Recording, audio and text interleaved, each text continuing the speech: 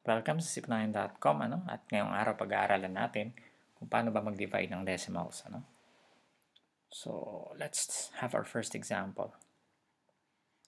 What is 57 divided by 0.3? So, ang strategy sa pag-divide ng decimals ay napaka-basic lang. Mas maganda kung tatanggalin natin lahat ng decimal points kung ilan man yan, Or tatanggalin natin yung decimal numbers, So, paano natin gagawin yon? Una, pwede natin isulat yung given, yung 57 divided by 0.3 into 57 over 0.3.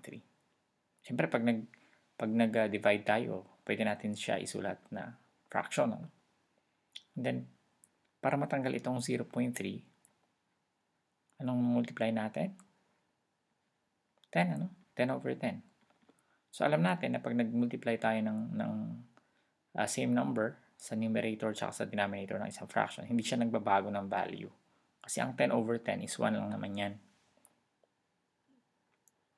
So, ang sagot natin dito, 570 over 3. Okay? So, dito, ordinary na ito? Ordinary division na.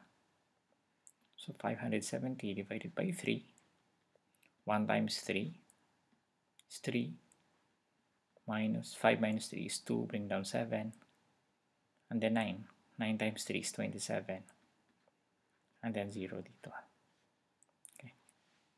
0. Okay? So, 570 divided by 3 is equal to 190. So, 190 yung sagot natin dito. Pwede nyo i-check, 190 times 0.3 is 57. Okay? Let's have our second example. What is 5.4 divided by 0.18? Maganda siguro.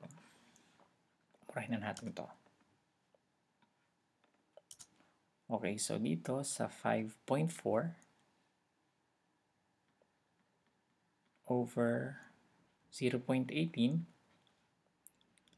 10 pa ba pwede natin i-multiply?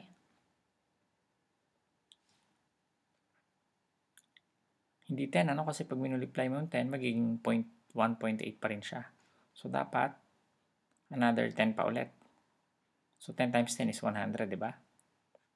So, magiging times 100 over 100, magiging 540 over 18, Okay, so 540 divided by 18,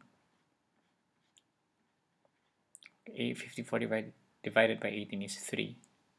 It's 54. This is 0, this is 0, this is 0, this is 0. So, sagot dito is 30.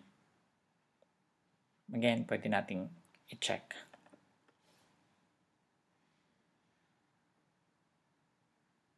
Okay? So, kung mapapansin ninyo, yung first given natin, meron tayong whole number divided by decimal. Tapos dito pareho namang decimal numbers, Number 3,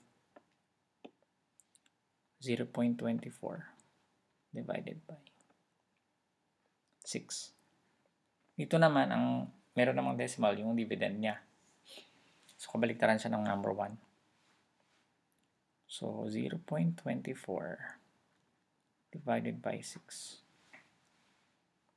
Okay?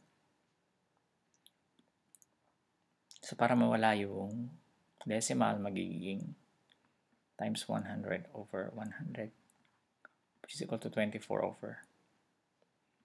Ito natin lagay, 24 over 600.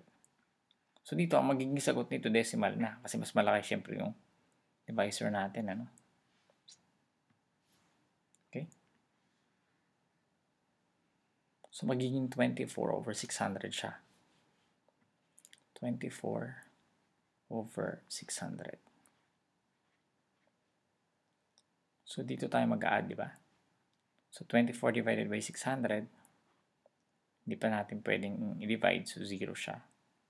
240 ba? Pwede pa rin? Hindi pa. Then, magdadag tayo ng 0 pa ulit. Yung 2,400 ba? Pwede na sa 600. Pwede na, 4. magiging 24. 4 times 600 is 2400, which is 0 lang matitira. Ito. Okay, so ang sagot dito ay 0.04. Okay?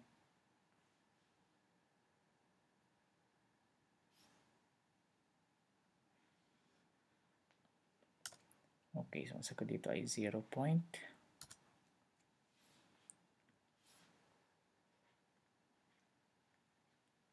Okay, so nakikita nyo yung idea siguro, kung ano yung pinaka-summary nito.